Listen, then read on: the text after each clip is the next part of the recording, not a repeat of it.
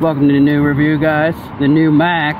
I got this scooter maybe 2 months ago and I put somewhere around 220 miles on it so far. It's got plenty of brakes, unlike a lot of scooters in this price range. It's got get up too. It's new, it's best model, top of the line. And for a scooter without suspension, it doesn't get any better. This is a beautiful scooter. Rides amazing. If you watch my other new review, you know I had a couple small complaints about this scooter, but I think they fixed it. The stem is incredibly strong. I haven't had to tighten anything on this scooter. That's what makes me very happy about this scooter and very optimistic about NIU. I think that they built a scooter that's gonna hold up to heavy riding and aggressive riding with heavy riders. And that's probably why it's called the Max, because it's for the biggest people. Most range, most speed, most power, obviously.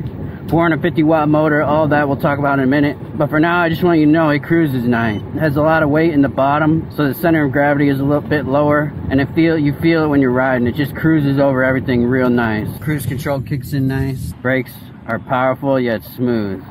Once you get used to them, they're real nice.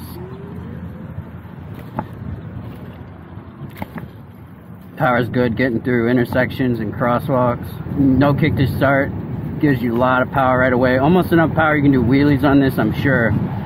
I don't really do that stuff with these scooters they send me to test, because if I break it, I would be looking like a fool if I broke the thing doing a wheelie. I like scooters where the back footrest angles up like this. It gives you a lot more control over the scooter for sure. It also feels better. It gives you less foot fatigue. No suspension, but you barely even hear it over bumps and stuff. It's solid. You get a lot of looks on this scooter because of the front halo headlight. See if I can get an angle where you can see it. It's probably my favorite thing about NIU's. It's just a quality design. They put on a lot of good components, such as that halo headlight. And it is. It's a more premium feel when you ride this scooter. It is a bit more quality build, and with the power and stuff, it's a nice ride. I love these tires. There is a bit of a hard time keeping them in stock for NIU, I know, but I think if you need them, they can send you some. You have the steepest hill in town I found. I measured it about 22 degrees. It's very steep. I actually rode a 350 watt scooter up there yesterday and it failed. It failed after about 10 feet. So we'll see if this NIU should make it a little farther than that, hopefully. The VSET, obviously, a VSET 11 crushes the hill. Goes up at about 25 miles an hour, no issues. I would estimate this makes it up at about 3 miles an hour or it stops. Here's the hill. Ultra steep. Ultra steep. Steep as it gets. We're down to 8 miles an hour. This is pretty good compared to 5 miles an hour, but we're still moving. We're still moving. We have enough torque to continue up this hill, which is actually really good. I rode this Skip Ab scooter up this hill and it literally stopped way down there after 10 feet. So we got a little bit more here. Still not impressive. Obviously a big hill. You need a dual motor scooter, but we're just gonna turn around.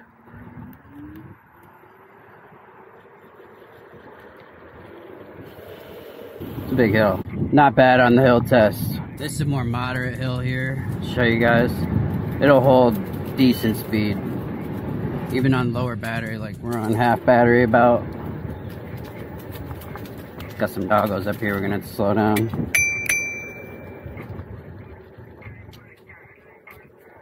Hello. Hi. Nice day for a doggo walk. Woo. Hello. Brakes on this are clutch. Nothing like having more brakes than you need. That was just all left-handed brake. I didn't even use the front brake. It says nice e-braking in it. That once you get good at it, it's nice. But when you're brand new, it is a bit tricky.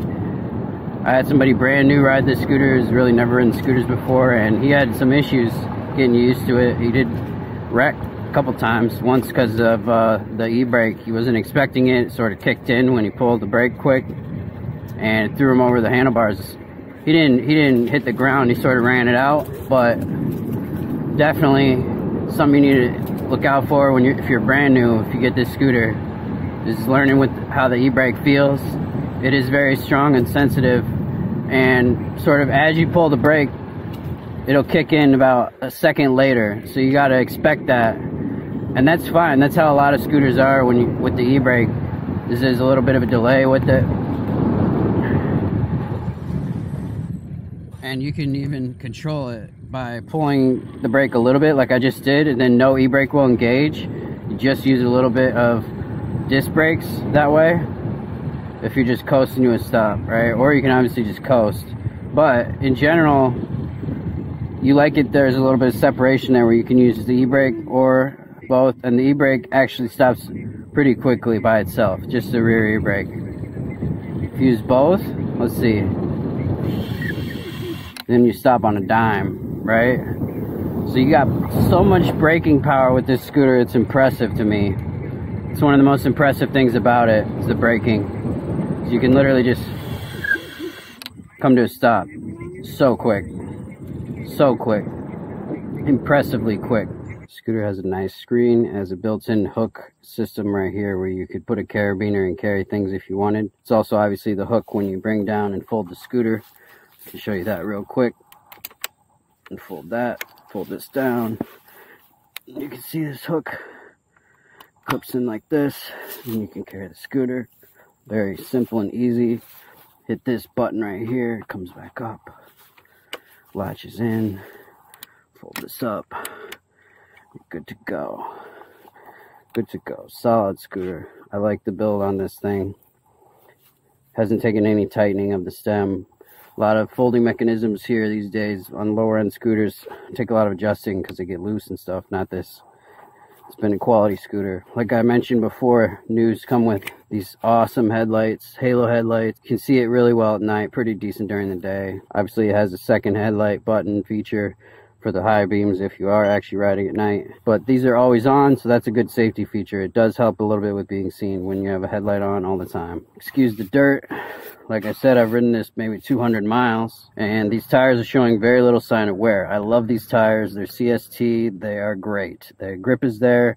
Longevity is there. The brand name is there. Good choice on the tire is NIU. Now up on the handlebars, these grips are good. You could obviously switch these out for better grips, and I almost would recommend that. Along with the whole bar itself, you could potentially put a new handlebar on this if you wanted something better, something with some curve, something more with better handling. Which honestly I might do. If I'm going to keep this scooter, I might upgrade it a little bit with the better handlebar. The bell is decent. Average bell. Not much to say about this. The brakes themselves, dual disc brakes. And these are powerful. Plenty of braking on these brakes. There's also plenty of reflectors on this scooter, as you can see here on each side, in the front, down on the wheels, in the rear. There's plenty of visibility features, along with the taillight is amazing. See if I can show you there in the dark. It's one of the best taillights on any entry-level scooter. The dash itself is easy to read during the day, even and at night. Plenty of information on it, everything you need with the speedometer, battery, and then the mode. And the way this scooter works, basically there's a custom mode you unlock on the app, and then you can unlock it to 24 miles an hour. And then there's no more settings on the screen. It just stays on that mode. When you turn it on, it's in that mode. It's nice, so you don't have to sit there and push buttons to get going. You just turn it on and you're already in the fastest mode. So that is a bonus. I like how they programmed it that way. A lot of scooters, when you turn them on, you then have to hit a couple buttons to get into the max mode, right? Whereas this one, it just remembers that you are in the custom unlocked mode, and it opens up right to that, and there's nothing to do.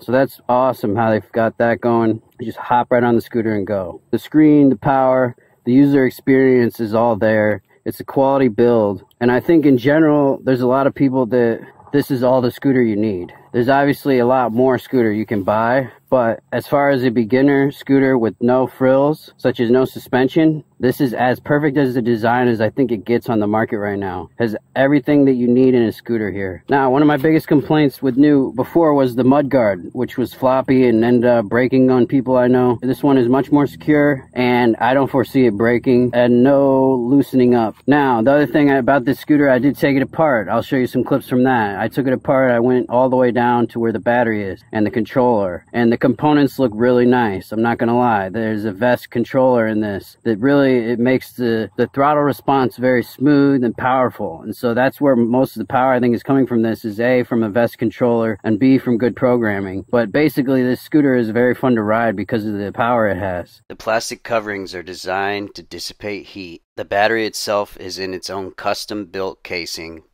The controller is firmly bolted to the deck. The wiring is immaculate with no excess wires. We can compare this to my 10X just to see what an average scooter looks like.